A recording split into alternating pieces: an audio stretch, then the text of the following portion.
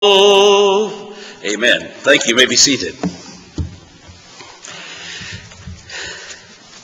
Huffing and puffing a little bit, but we made it. Let's take our Bibles and turn to the book of Acts. We're in chapter 14 tonight. Same passage as last week. We only got through part 1 last week. The message entitled Bulldogs, Battle, and Bitterness. Bulldogs, Battle, and Bitterness, part 2. Now, of course, last week, actually, it was missionary Paul Durand at our missions conference Sunday, so this is going back 2 Sundays for our review.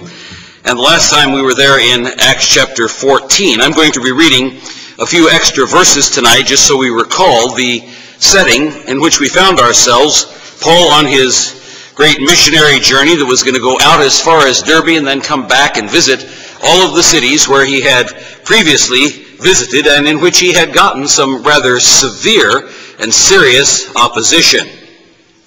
Acts chapter 14, I'll begin in verse 1. It came to pass in Iconium that they went both together into the synagogue of the Jews, and so spake that a great multitude both of Jews and also of the Greeks believed. But the unbelieving Jews stirred up the Gentiles and made their minds evil affected against the brethren. Long time therefore, there's the bulldog in Paul. He got some opposition, so he decided to stick around. Long time, therefore, abode they speaking boldly in the Lord, which gave testimony unto the word of his grace, and granted signs and wonders to be done by their hands. But the multitude of the city was divided, and part held with the Jews, and part with the apostles. And when there was an assault made, both of the Gentiles and also of the Jews with their rulers, to use them despitefully and to stone them, so the thought is in their mind already, all the way back there at Iconium. They were aware of it, and they fled to Lystra and Derbe, cities of Lycaonia, and into the region that lieth round about. And there they preached the gospel. And there sat a certain man at Lystra, impotent in his feet, being a cripple from his mother's womb, who had never walked. The same heard Paul speak, who, steadfastly beholding him, and perceiving that he had faith to be healed, and you recall that that is not one of the necessities for healing, although it occurred in this place. There were other places, and we saw Peter doing the same type of a miracle, where the man did not have faith to be healed. That is something against the modern faith healer movement. They always say that if there's a failure, the problem is with the person not having enough faith. But God frequently, through the New Testament, have illustrations of healings, which there was no faith in the person who was healed at all. He said with a loud voice, Stand upright on thy feet, and he leaped and walked. And when the people saw what Paul had done, they lifted up their voices, saying in the speech of Lycaonia, The gods are come down to us in the likeness of men. And they called Barnabas Jupiter, and Paul Mercurius, because he was the chief speaker. Then the priest of Jupiter, which was before their city, brought oxen and garlands unto the gates, and would have done sacrifice with the people.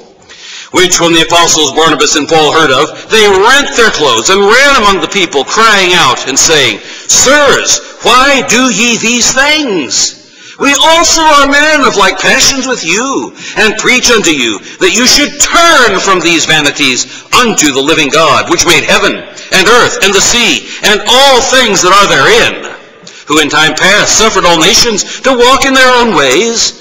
Nevertheless, he left not himself without witness, in that he did good, and gave us rain from heaven and fruitful seasons, filling our hearts with food and gladness.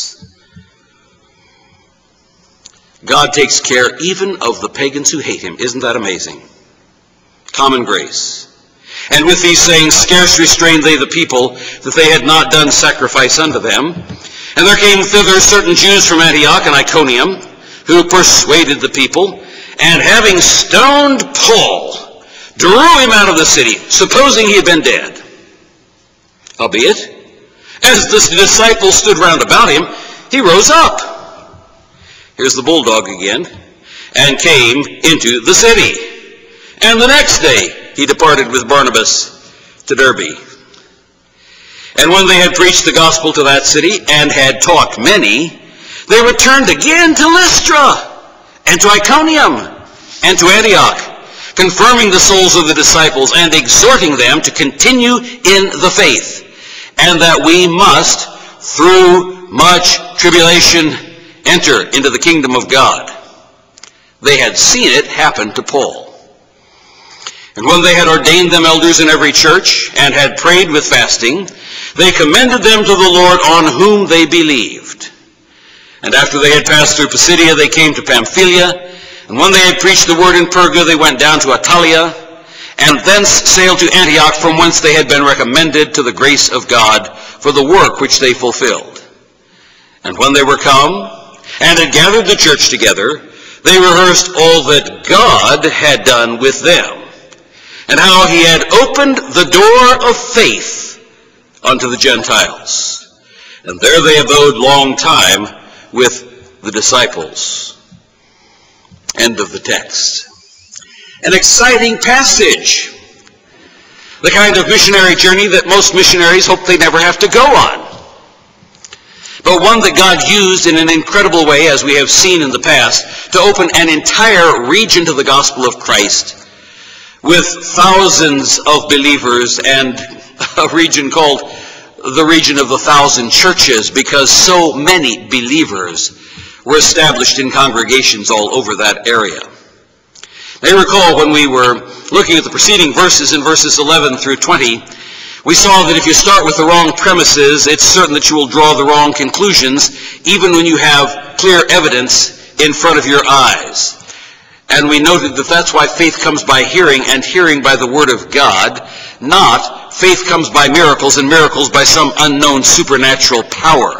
The key issue, and Paul understood that and proclaimed it clearly, the key issue is the word of God, so that you can understand what you see with your eyes.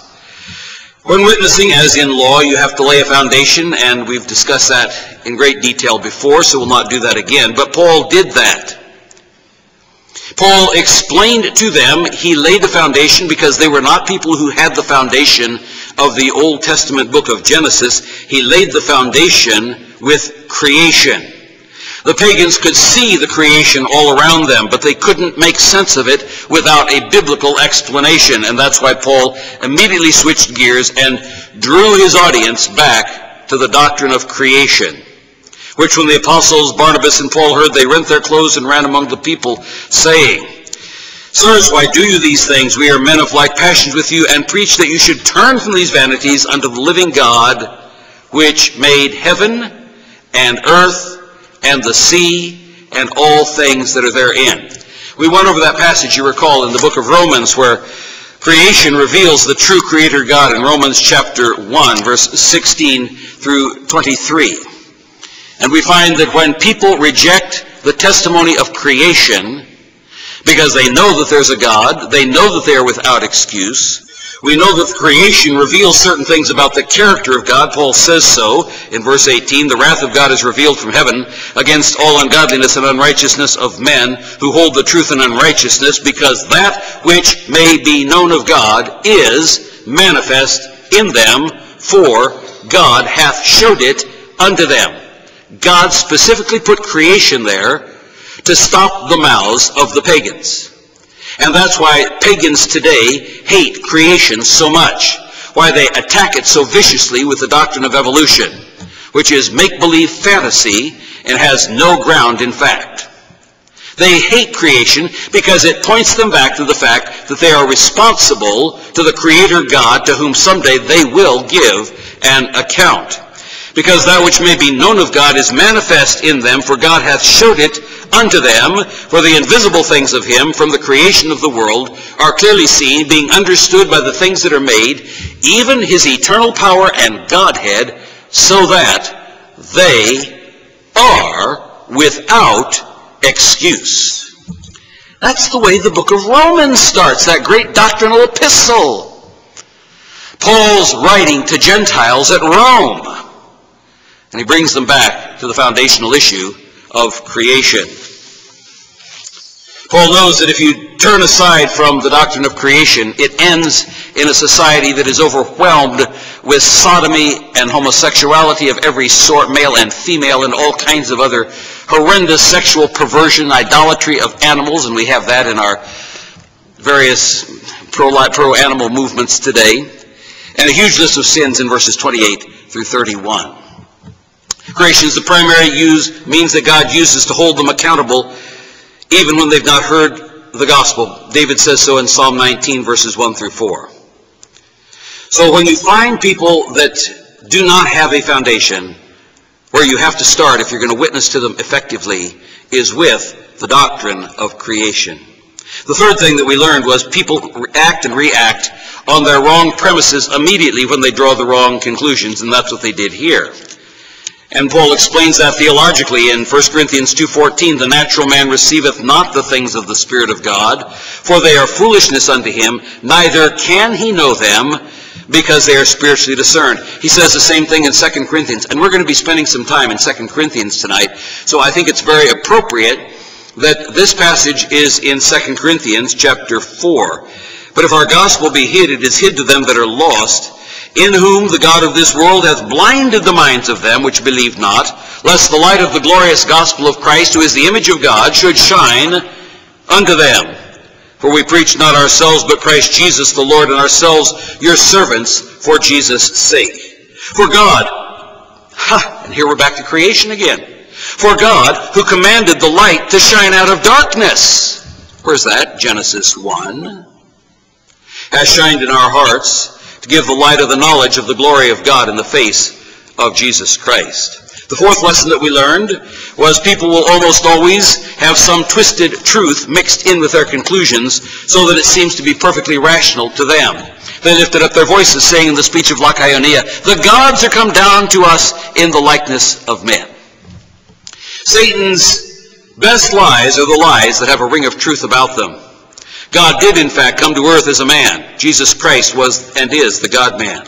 Colossians 2:9, for in him dwelleth all the fullness, the pleroma, of the Godhead bodily.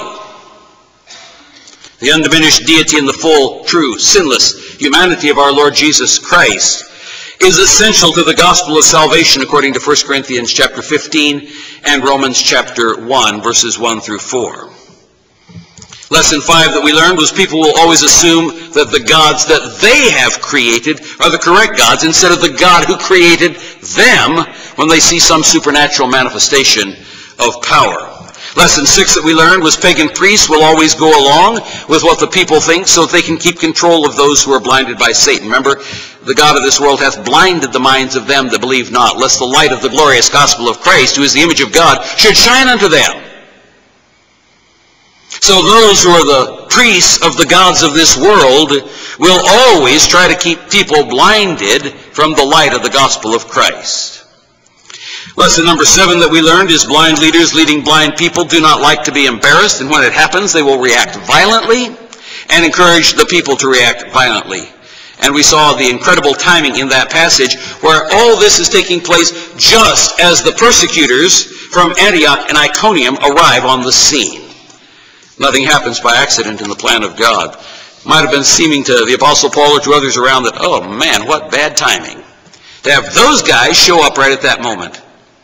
But God had a purpose in it, and we're going to see some of that purpose tonight.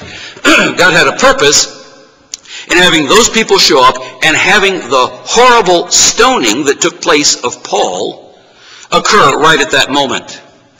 That was a critical key in breaking through the darkness of the gospel spreading to that region. Paul had to have been stoned. You'll find out why in just a few moments. God made sure that those guys made good time from Antioch and Iconium. He made sure that when they arrived, that this was going on right outside the city gates with the priest of Jupiter and all the people who had the wrong presuppositions and then who were instantly persuaded. You think of the crowds at the death of Christ. They had hailed him as the Messiah coming into Jerusalem, riding on an ass, on the colt the foal of an ass, just a week earlier. And then within that week, their hearts are turned around where they're yelling with their leaders, crucify him, crucify him. It's happening here to Paul. There are people it can happen to you too. And so we see that there is this violent reaction that is taking place here. And then the 8th lesson that we learned, and this is really a key verse that we want to look at tonight in considering why the bulldog got no more opposition at Lystra, that verse 19. There came thither certain Jews from Antioch and Iconium who persuaded the people, and having stoned Paul drew him out of the city, supposing he had been dead. They thought, we've gotten rid of him. He'll never be back. When you're dead, you're dead. Oh, how little they knew of the power of the living God. How little they knew of Jesus Christ, who was not only brutally murdered on Calvary's cross, but came back 3 days later in power from the dead. Paul says the resurrection was with power in Romans chapter 1, verses 1 through 4. It stops the mouth of the gainsayers. We looked at all the various practical actions and applicable doctrines listed in that passage: the sinful state of men, the call to repentance, the doctrine of creation, the doctrine of long-suffering before judgment, the doctrine of common grace. And we noted that we should always be quick to point out the doctrines that the Scripture says on any occasion whereby the gospel that we're presenting is being challenged. You need to know your Bible. You need to know how to answer the critics. Peter says, sanctify the Lord God in your hearts, and be ready always to give an answer to every man that asketh you a reason of the hope that is in you with meekness and fear. Peter also reminds us, as we saw, that the doctrine of creation is central to that when you are persecuted. Beloved, think it not strange concerning the fiery trial which is to try you, as though some strange thing happened unto you.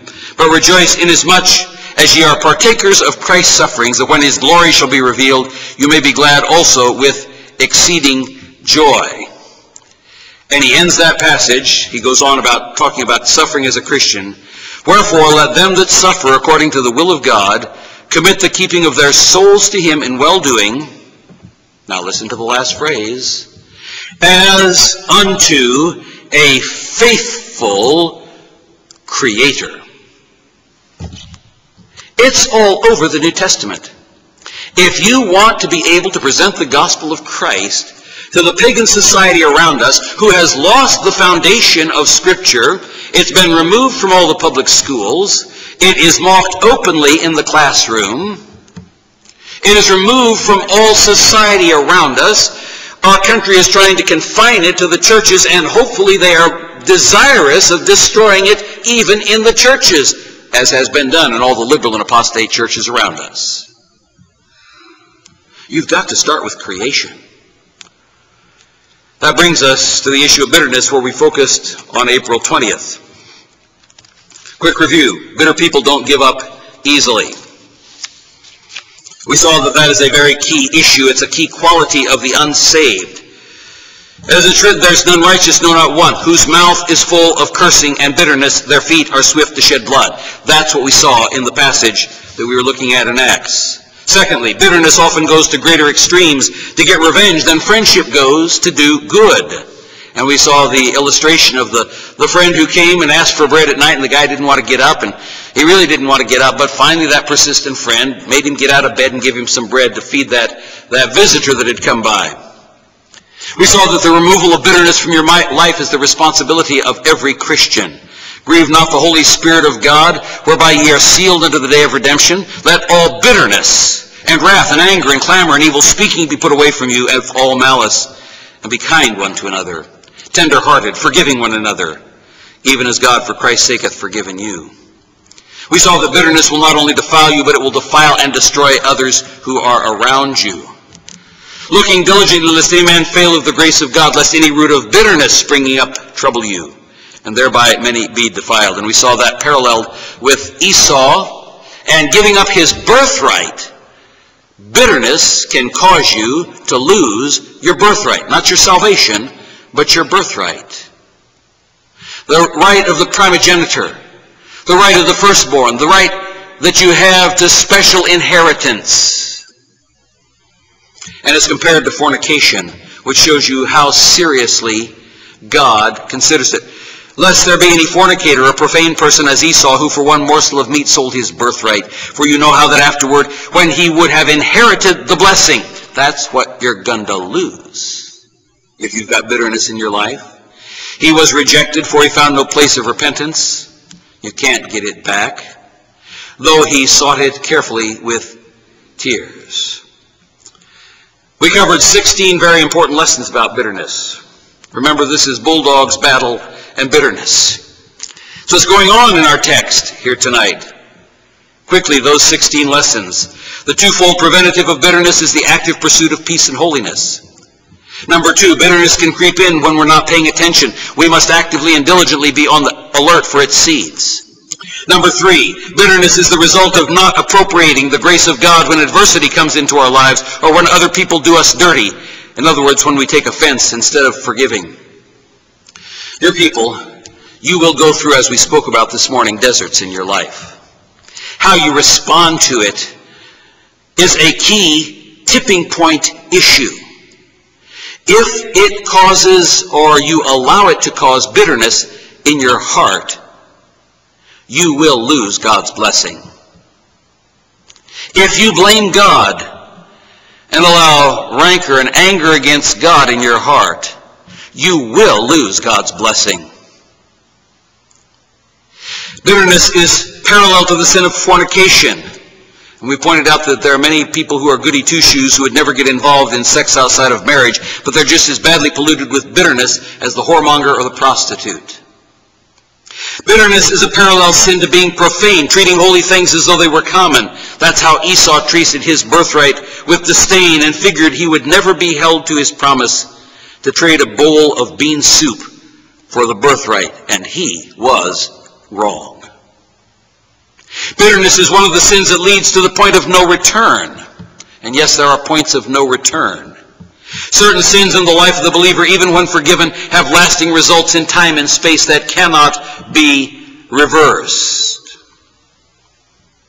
Bitterness can be repented of, but it can never restore the damage that was done.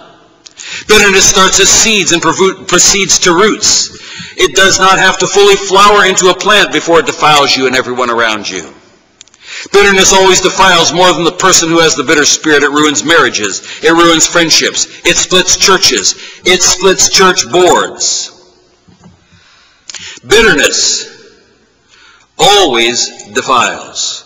It's based on selfishness and defending what we perceive to be our rights. And we talked about learning to turn our rights over to Christ, because he can defend them if he wants to, or use the violation of your rights to help mature you into a more Christ-like person. Bitterness takes and does not give in love, just like fornication. Bitterness builds a wall around you like a fort, but you'll starve to death inside the fort and you become isolated. A bitter spirit is always evident even when you try to hide it, and it always drives people away that you should be trying to reach for Christ. It's definitely not the Spirit of Christ that you should be cultivating in your garden. Think of Christ on the cross. Father, forgive them, for they know not what they do. 3 final ones. Bitterness is guaranteed to destroy the fruit of the Spirit in your life. Love, joy, peace, and so on.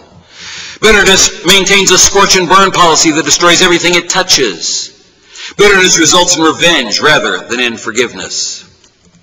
And we saw that that's the reason that bitterness is placed in the same category as fornication and the profane person. Instead, we're commanded to be kind one to another, tender-hearted, forgiving one another, even as God, for Christ's sake, hath forgiven you. Jesus has much more to be bitter about than you will ever have to be bitter against any other person, but Jesus has forgiven you. That brings us to our study for tonight. We find the Apostle Paul being stoned. They drew him out of the city, supposing that he had been dead, down in verse 19. Howbeit, as the disciples stood round about him, he rose up and came into the city, and the next day he departed with Barnabas to Derbe. On the walls of the wrestling gymnasium at Stony Brook School for Boys, and I don't know if it's still there or not, but back in my days, it was one of the old buildings on campus. And they had all these signs posted on the walls around the wrestling gymnasium. And we would read those every day as we came into the gym. Our coaches drilled it into us. This is something you need to know. As you go out onto the mat and your opponent stands there facing you at whatever weight level category you are in, you better remember what you learned reading those signs. Problem was, of course, the opponents could also read the signs when they came to our gymnasium, but they didn't have quite as long to meditate on those sayings as we had to meditate on them. And one of those signs read, "It's not the size of the dog in the fight. It's the size of the fight in the dog. I remember that one so well. And I think the Apostle Paul gives us a clear illustration about what a bulldog is like. Paul didn't quit after he was knocked down, beat up, and covered with rocks. Paul went back and jumped into the ring like nothing had happened. Did you notice as we read through the text tonight, nobody opposed him after he went back into town after the stoning? He got up and went back into that city. He didn't get up and sneak away to another town. He came back into town, no doubt a pretty bloody sight to see. He checked into the local motel. He freshened up, stayed overnight, and it says he headed out of town the next morning. Now, tolerate me for just a little bit with some sanctified imagination, if you will. I suspect that word got around that Paul was back in town. I suspect that the priest of Jupiter knew it. After all, the temple was right at the gate where Paul was dragged out and where Paul came marching back into the city. I suspect that the priest started to sweat and perhaps he got the willies when Paul walked by and maybe even gave him a shout. Hey, did you take notes on my sermon today? Pretty important stuff. I hope you believe it. I suspect that the rock throwers saw him coming. They may have peeked out their windows and out their doors and then closed shop early and hung up a sign, out to lunch. The street got empty as Paul led the little band of disciples back into town, smiling and waving and singing gospel choruses and passing out tracts. Now you know that's imagination. But you know the thing is, the effect didn't wear off either. After getting some shut-eye that night, perhaps even holding an evening Bible study first, because there were some converts, Paul left the next morning to do some more open-air evangelism in Derbe. But he wasn't about to give up on Lystra. After he preached in Derbe, he came back to Lystra. We find that he spent quite a bit of quality time in Derbe. The text says he departed with Barnabas to Derbe, and when they preached the gospel to that city and had taught many, they returned again to Lystra and to Iconium and to Antioch. He clearly spent some time in Derbe. The persecutors would have heard about that. The opposition had plenty of time to regroup and bring the persecutors back from Antioch and Iconium. But there was not a peep out of the priest of Jupiter. There was not a peep out of the people who had stoned him a few days earlier. There was not a peep out of the persecutors who tracked him from Iconium to Antioch, even though he's traveled straight back to those cities as well after he had made his I dare you trip back to Lystra. Let me tell you a story. The story is told of a family that bought a big, young Irish setter and put him in their backyard to guard their home. That big old dog soon got to thinking that this was a pretty nice place and considered it his personal territory, and if you've ever had a dog, you know that's how they are. A few days later, a little short bulldog came waddling down the alley, came to the fence at the back of the yard where the Irish setter lived, and squeezed under the fence to meet the new dog. He was only about half the size of the setter. The setter looked down his nose in disdain at this runny little dog with the flat face and the bow-legged body. The yard belonged to the setter, and the setter would set that matter straight with the stranger right away. With a low growl, the setter charged the little dog. A furious fight followed, and after blood and fur went flying in every direction, the setter, by mere size and weight, managed to push the little bulldog back under the fence. The setter licked his wounds in satisfaction that he had clearly established his territory and he could enjoy the yard to himself in peace. The next day, here came the little bulldog again. The setter eyed him warily, expecting him to waddle on by down the alley and out of sight, but no. The little bulldog squeezed himself back under the fence. Again the setter rushed the runt, and another furious fight ensued. And again, after much labor, the setter managed by sheer size and weight to shove the little dog back under the fence. The next day, Oh no. Here came the little bulldog again. Once again he shoved himself under the fence. This time the setter trembled and ran to the far side of the yard where the doghouse was located and jumped up on the roof. The little dog waddled over to the doghouse, but he was too short to jump up on the roof where the setter was shaking. The bulldog sniffed around the yard for a few minutes, squeezed back under the fence, and disappeared down the alley. He would never again have to worry about establishing who really was the master of that particular yard. It's apocryphal, I know, but it teaches us a point. Paul had been in some serious physical confrontations. He had gotten beaten up pretty badly on many occasions. He makes mention of that fact, that it happened more than once. He tells us about the scars that he received in Galatians chapter 6, verse 17. From henceforth let no man trouble me, for I bear in my body the marks of the Lord Jesus. That's a very interesting passage if you've ever had any time to study it in any kind of a detail. That phrase, for I bear in my body the marks of the Lord Jesus.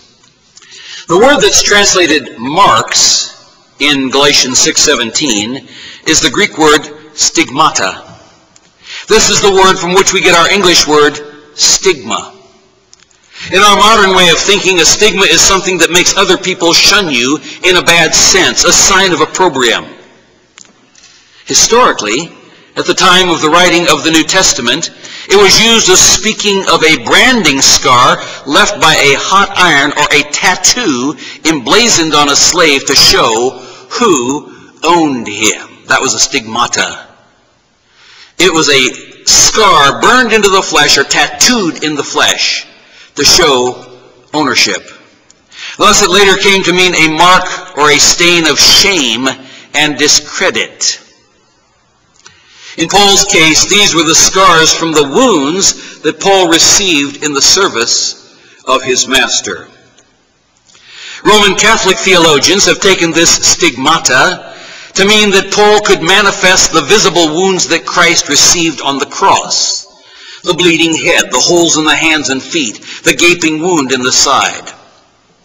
Throughout Roman Catholic history, there have been notable Catholic mystics who could go into a religious trance or into religious ecstasy in which they could suddenly manifest these marks received by Christ on the cross. This is definitely not what Paul was talking about, because Paul was definitely not a Roman Catholic mystic. In fact, Paul talks about these scars that he had in his body on many other times that he as a little bulldog received when he was being beaten up. 2 Corinthians chapter 11, beginning in verse 21. I speak as concerning reproach as though we had been weak. Howbeit, whereinsoever any is bold, I speak foolishly, I am bold also. Are they Hebrews? So am I. Are they Israelites? So am I. Are they the seed of Abraham? So am I. Are they ministers of Christ?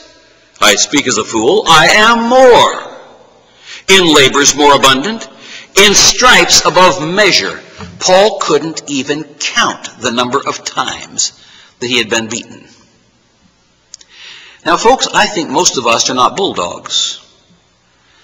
I think if we had to go and count the number of times we had been beaten, we could probably count it on one hand, and we could tell you the number of scars that we had as a result of that. Paul didn't even know how many scars he had.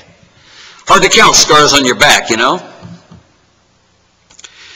In stripes above measure, in prisons more frequent, in deaths oft. Of the Jews, 5 times received I 40 stripes, save one.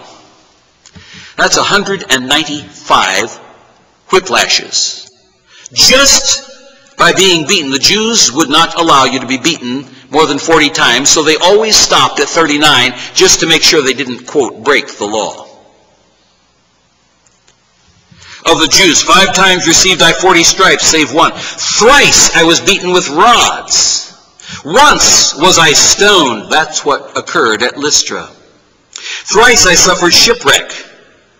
You know, we have one shipwreck recorded. We don't even have the other 2 shipwrecks recorded for us in the book of Acts. A night and a day I have been in the deep, and that was not on the occasion that shipwreck where Paul was cast on Melita.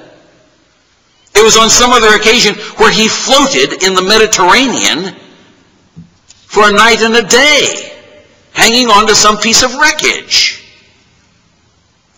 Would you keep on going if this happened to you?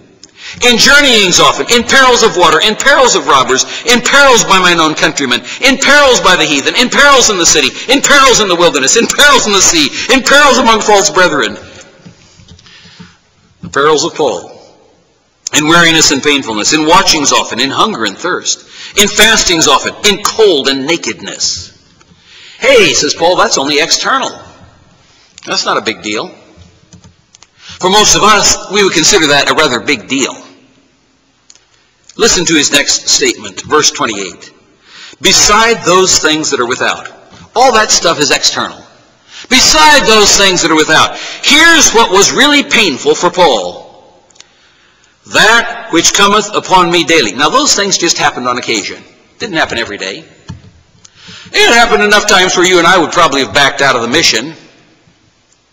But Paul had something that happened to him every day.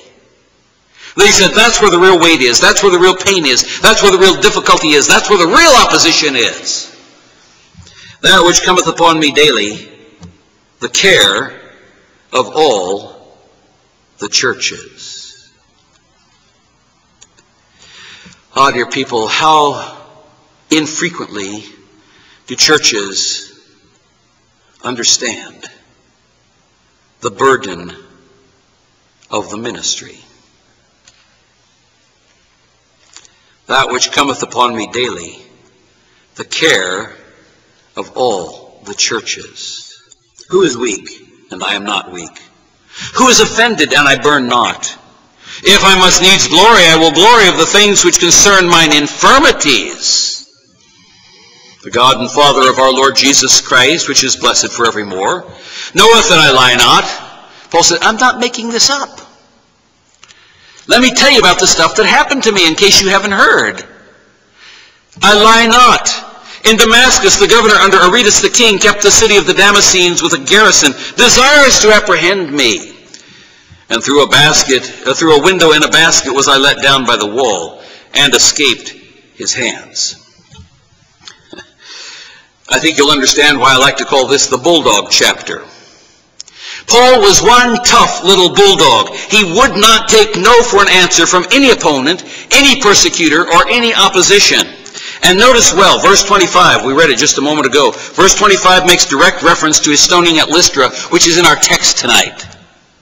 1 Corinthians 11:25, thrice I was beaten with rods, once was I stoned. We know that's this occasion. It's the only time it happened to him. Thrice I suffered shipwreck, a night and a day have I been in the deep. He was beaten 3 times with rods.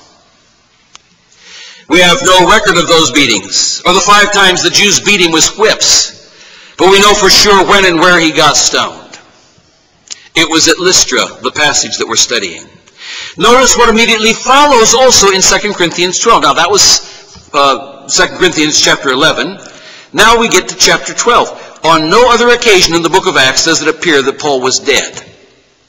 And so Paul perhaps makes reference to his experience at Lystra in 2 Corinthians 12, the very thing that follows his description in 2 Corinthians 12, verses 1 through 9. It is not expedient for me, doubtless, to glory. I will come to visions and revelations of the Lord. I knew a man in Christ about 14 years ago, very key, remember that, 14 years ago. Whether in the body I cannot tell, or whether out of the body I cannot tell, God knoweth. Such an one caught up to the 3rd heaven. And I knew such a man, whether in the body or out of the body I cannot tell, God knoweth. How that he was caught up into paradise and heard unspeakable words which it is not lawful for a man to utter. Of such an one will I glory, yet of myself I will not glory, but in mine infirmities. For though I would desire to glory, I shall not be a fool, for I will say the truth, but now I forbear, lest any man should think of me above that which he seeth me to be, or that he heareth of me. And lest I should be exalted above measure through the abundance of the revelations. He lets us know who got the revelations. There was given to me a thorn in the flesh, the messenger of Satan to buffet me, lest I should be exalted above measure. For this thing I besought the Lord thrice, that it might depart from me. It was not something Paul enjoyed. And he said unto me, and how often we quote this verse out of its context for the petty little things that happen in our lives. Think of it in the context of what we've just read about Paul. He said unto me, my grace is sufficient for thee, for my strength is made perfect in weakness. Most gladly, therefore, I will rather glory in my infirmities, that the power of Christ may rest upon me. Now, as we read that passage in 2 Corinthians chapter 12, Paul is very careful to give great deference to Christ and not to take glory for himself. But you know, there is no record anywhere else in the New Testament, unless we consider the book of Revelation, which was written many years later, where a man is taken and sees heavenly things and then is returned, unless it's the experience of Paul at Lystra. There is no break in the Greek text between chapter 11, where he mentions the Lystra stoning, and chapter 12. Another point of interest, the timing of the writing of 2 Corinthians would fit the general time frame in relation to the Lystra missionary journey. 2 Corinthians was written about 14 years after that journey, and that's the timeline that Paul gives us as he writes to the Corinthians. 2 Corinthians is also what has been called a circular letter. That is, a letter that was sent to many other churches, just like Galatians, which was written about the same time. And you know, as we read just a moment ago, Galatians is the other book where we saw Paul making mention of his scars received in the service of Christ. I think that's pointing a certain direction. As far as I can find out, there do not appear to be any other instances recorded in Acts or elsewhere that would fit that time frame where Paul would have needed to come across, quote, such an one who was caught up to the third heaven. That's the presence of God. First heaven is the atmosphere. Second heaven is what we call outer space. The third heaven is the presence of God. But I think that verse 7, which I drew to your attention just a moment ago, verse 7 clinches the matter that Paul is not speaking about some other person. Here's what verse 7 says again. And lest I should be exalted above measure, unless I should be exalted above measure through the abundance of the revelations, there was given to me a thorn in the flesh, the messenger of Satan to buffet me, lest I should be exalted above measure. You know, it's interesting, as Paul writes there, it gives us an insight into what he understood his own personal sin to be, the sin of pride. Paul had been a very righteous, or we should say self-righteous, young man. Zealous for the law, he calls himself that. A young man who thought that he was keeping the law when they stoned Stephen. A young man who had been raised under the feet of one of the greatest legal minds of the time, Gamaliel. Paul says, God knows what my heart problem is. It's the issue of pride. And so, because he gave me these revelations to make sure that I didn't get puffed up about it, he gave me a thorn in the flesh, a messenger of Satan to buffet me. Interesting, later in his epistles, Paul talks about Satan being used as an instrument of chastening. It can be even to the point of death, as James tells us. God sometimes allows certain oppression or attacks on a believer to remind the believer that his strength is not in himself, his strength is in God. And the moment he lets down his shield of faith, the moment he takes off any part of his armor, he's going to find a fiery attack from the devil. Sometimes the trial is not taken away. And in fact, it is used as a point of torment by Satan, according to that verse 7, to keep us from pride.